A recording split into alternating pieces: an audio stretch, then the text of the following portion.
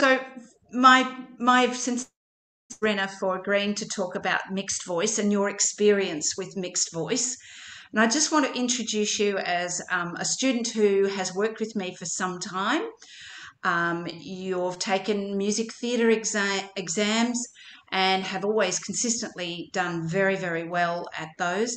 But also, I think together we're really, really proud and pleased of your work at in your Bachelor of Arts music performance degree, in which you got a very rare 100% for your work. So, Rena, let's get started and let's talk about mixed voice. So, first of all, can you tell me what your understanding of the term mixed voice is? Yeah, so I guess it's similar to what its name would suggest in that it's a mix between your head voice and your chest voice.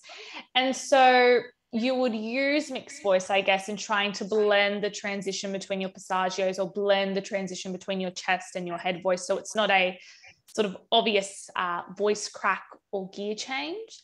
And you would also, I guess, use mixed voice if you've got some higher notes in a song and you want to maybe not sing them too much with a head voice quality. You want to kind of blend a bit more chest voice to give it a bit more depth. So that's where you can use mixed voice. It's really blending the two together to get the desired sort of tone that you want for those notes. So it's got, I guess, maybe two functions, I would say. Great. Rena, can you tell us why you think it's an important component of singing? Yeah, so it's very important in sort of, first of all, again, smoothing out that transition. You really want to make sure that there's a seamless shift between your chest voice and your head voice. So it really helps if you're working on mixed voice getting that and having a really strong middle register even. And as such, it gives you a lot of vocal agility. So you're able to switch between notes a whole lot easier if you've developed strong mixed voice. And I think it's also important because it gives you a whole sort of toolbox of tone colors that you can play around with. So as I was saying before, if you've got a higher note, but you don't want to really sing it with that head voice, light, maybe classical quality, you can incorporate some mixed voice where you blend a bit more chest. And you don't want the note, to sound too chesty and too heavy and scrapey if you're or strainy if you're bringing your chest voice up too high. So you can use some mixed voice to give it that sort of strong chest voice quality without the strain and sort of maybe with the lightness of the head voice. Yes, I think it's a really versatile way of using your voice, particularly for women. Do you find that, Rena? Yeah, it definitely gives me a lot of versatility across a range of repertoire because you'll find as you progress in your singing career, you need a lot of versatility to switch between genres, and your mixed voice will really help with that. Or having a strong mix will help with that. When you're working, when you're practicing, Rena, what can you tell us the sorts of things that you might really focus on to develop your mixed voice and really observe what's going on? Some of the technical moves, but also some of the sound qualities that you might be looking for, and anything else that you might have discovered as you're working on your mixed voice. Yeah, so one exercise I like to do to practice and work on strengthening my mixed voice is arpeggios, because that will really force you to move between your chest voice and your head voice quite quickly, and it will force you to work on mixing, because generally what will happen is you'll sing the lower note in your chest voice.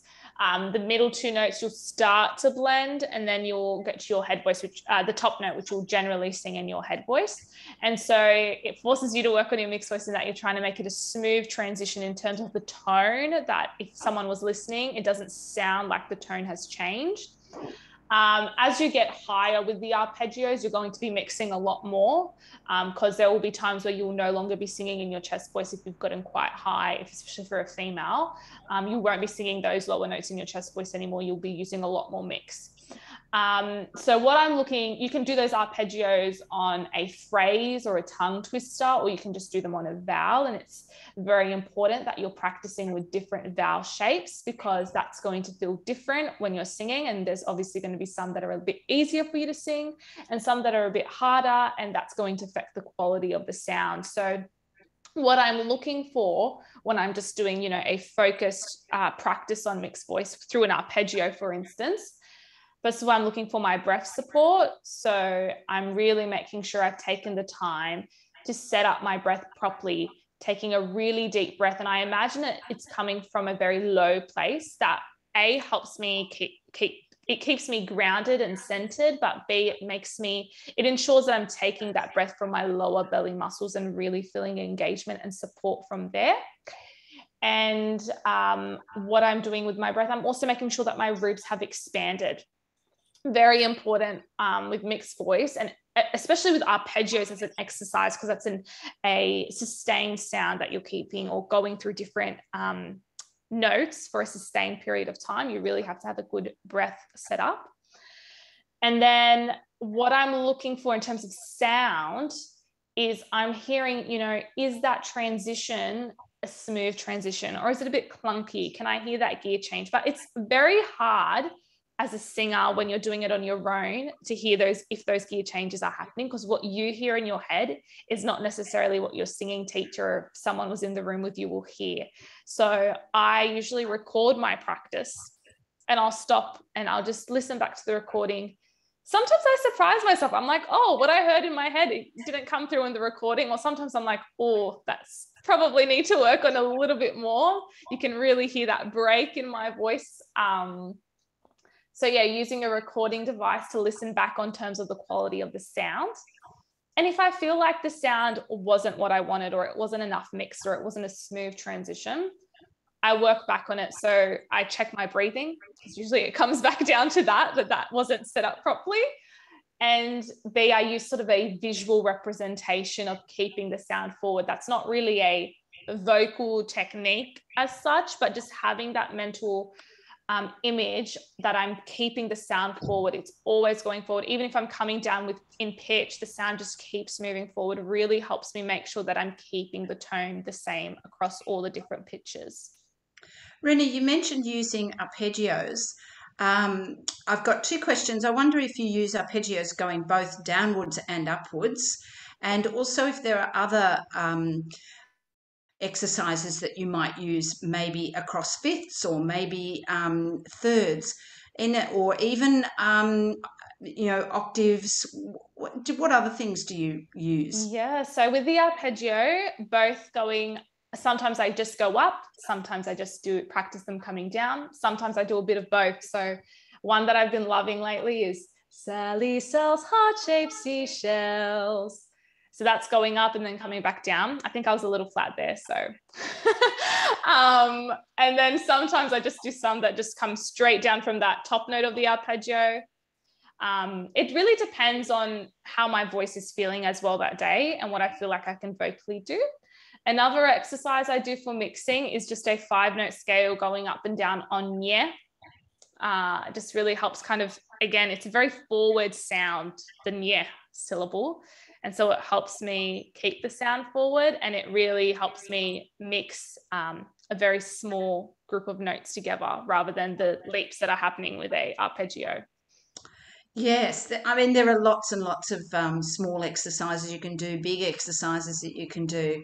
But I think one of the things that you mentioned there was really getting your breath support ready and being observant of what's going on there.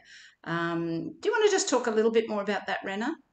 Yeah, so with the breathing, what I'm looking for is so obviously taking the deep breath and imagining I mentioned that I imagine it coming from a low place because it centers me and it helps prepare me, but so it's more of a psychological thing, I guess, that I do, but it also helps me to really ensure that these lower belly muscles are getting engaged.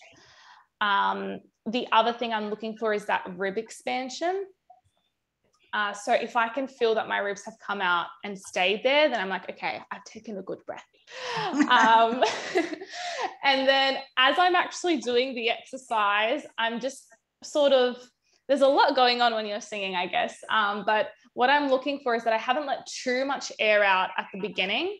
And I've really mapped out the pace at which I want the breath flow to come out while I do any exercise. It's not just mixed voice exercises, but yeah, that's what I'm looking for. There's some really good tips there, Rena, but I wanted to go to, you've been working on a number of songs lately, and most of them, in fact, all of them do need a little bit of mixed voice in them. Maybe some of them needed more voice quality, so and less of the chest voice quality, but also the reverse, where they needed a little bit more blending of that fuller textured quality that you get in the lower parts of your voice and blending that with the upper parts. So I'm wondering if you could talk about one or two of those songs, Rena, and tell us a little bit about what went on for you in those songs, what you worked on and what you discovered. So the first song that I used a lot of mixing in was Pretty Funny. It's by Pasek and Paul, and I guess a lot of female mezzo soprano singers would know that contemporary musical theatre, you need a lot of mix. And there were two ways I used mixing in that song. The first one was, the song has a big range. It really started at the bottom of my range in my chest voice, but it also forced me to go quite high into my head voice. So I was using my mixed voice to make sure that those transitions between my chest and my head voice were smooth. And it also allowed me to jump between the notes without you hearing that crack or that gear change that can sometimes happen.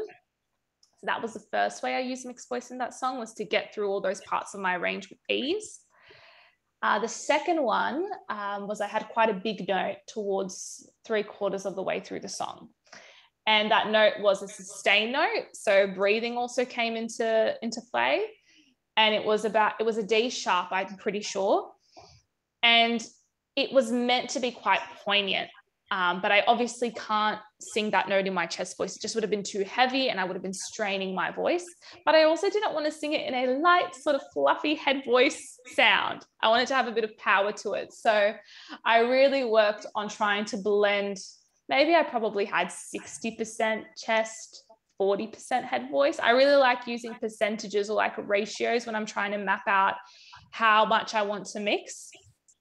And so the reason I did that for that note was to give it that power that my chest voice can have without straining my voice and making the sound scrapey or tense to an audience. So, and you bring up a very good point there about the poignancy of that song and the emotional content, that the emotional feel that you need for that song. It's a grim song, and yet and there's nobody around for the singer to interact with. It's very much her own thoughts, her own feelings, born out of the experience that she's had. So, what difference does that make when a song has different emotional requirements? Does that also mean you want to work on a bit of mixed voice as well? Yeah, definitely. I think whether you're doing a musical theatre piece, whether you're doing a pop piece, whether you're doing a worship piece or a jazz piece, you really need to look at the emotional arc or what the song is trying to convey. And then you can use those different obviously your chest voice has certain tonal qualities, your mixed voice will have certain tonal qualities, and then your head voice will have its own sort of qualities. So you can then really play around with those different tones, and you can choose what is more appropriate for that song, whether it's mixed voice. I'm not saying all sort of gritty, dark songs need mixed voice, but you really got to play into the emotional or the emotion that song is trying to portray and make the best vocal decision based on that. Well, conversely, Rena, you also worked on a song that wasn't a grim song, that had a lot of joy in it. Although it references the Black history of America, and it's more in the jazz genre. So can you tell us about that one, please? Yeah, so I did the Birth of the Blues. Obviously, and also genre also plays a big role as to what choice you're going to make in terms of singing in your chest, your mix, or your head voice, if it's for the purpose of the tone. But with Birth of the Blues, obviously it was a jazzy piece, so it's not really appropriate to be singing in a head voice for it. But I did have a few high notes in that song, so I wanted to incorporate some mixing because there was no way I was going to reach it singing it in my chest. And it also allowed me to give the song a bit of grit, a bit more passion, a bit of spunk when I used my mixed voice for those notes. And I was doing a lot of improvisation, and with my improvisation, I was really trying to access all parts of my range very quickly. So I needed mixed voice to quickly transition between the high parts of my voice and the lower parts of my voice, and to do that transition quite seamlessly.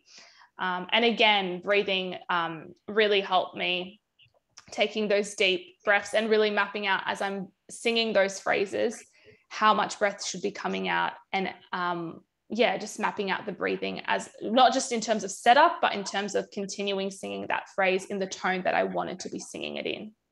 And some of your improvisation, Rena, was quite extensive in that particular song. Again, did you work on mapping out how, where you were going in terms of mixed voice and what the breath support was doing? And also, it has to fit in with the harmonic structure of the song as well. So, so it's quite was experience, that one. Yeah, it was. There was, especially the final note, there was quite a lot of improv. I started quite high, and then I went quite low, and then I went back up high. So it was a bit of a vocal roller coaster, trying to manage everything in terms of the pitching, managing it in terms of the accompaniment, in terms of blending my different voices together, and then in terms of breathing. And then on top of that, the character. Yes, yeah. So, Rena, there were quite a few songs that you've been working on. Uh, One that required, most of them required that blending or that mixing of your registers and very careful mixing. What did you look at some other singers while you were working on those? Did you find some singers that you thought, oh, they really do this, mixing their registers, mixing their voices really well, so they get that more grit or that more textured quality going up higher, without it going to a raw belt? Have you got some examples of singers who you really respect and like to listen to with regards to using mixed voice? Yeah, so Sarah Bareilles, I hope I'm saying her last name right. She has an amazing mixed voice. Obviously, she dabbles in pop music and musical theatre. And it's just so clear in tone. Like you can hear there's such power to the notes that she's singing, but it's not power because she's straining and using her chest voice. It's power because she's been able to manage um, a blend of chest and head voice in a really clean and very precise way. So I listened to her, and her song, I think it's called She Used to Be Mine from Waitress. That sort of provided a bit of inspo for singing Pretty Funny in terms of the content and the emotional arc of the song, but also in terms of how to navigate singing in a mixed voice for a song that's quite a psychological contemporary piece. The other singer that I really admire is Anna Kendrick. So most people will probably know her from Pitch Perfect, she also uses mixing in that movie. But she starred in the Into the Woods film version or film adaptation. And so one of the songs I sang was On the Steps of the Palace. People would think, maybe they're thinking that, oh, that song would just be in your head voice. But there's quite a few interval leaps in that song. So you need to be able to mix.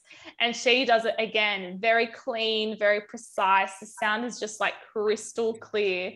So I really admire the way she uses her mixed voice. Yes.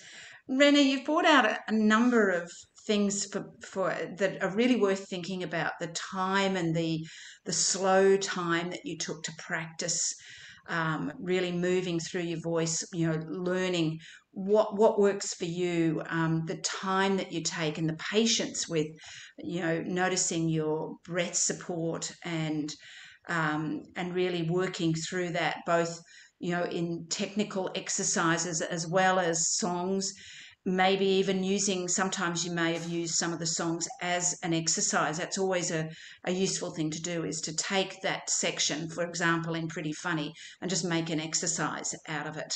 Yeah. Um, so I want to thank you very much, Rena, for really, sharing with us some of your ideas, some of the experiences you've had. But I just want you to let us know, Rena, is there anything else that you want to add to talking about and learning how to use your voice in with those mixed qualities of registers that you've discovered? The only thing I want to say is that it takes time to develop a strong mixed voice. It doesn't happen overnight. And it certainly won't happen if you're just singing, a song that you're working on 20 times through. Sure, you can take a piece of it and work on that piece of the song, but you just singing it over and over and over isn't necessarily going to develop the mixed voice that you want. So don't be hard on yourself if it doesn't happen overnight. But really, I know it's boring, but slow practice is the key. Slowly practicing exercises, slowly practicing the phrases in the song, and having a clear goal of what you want to be achieving through that slow practice.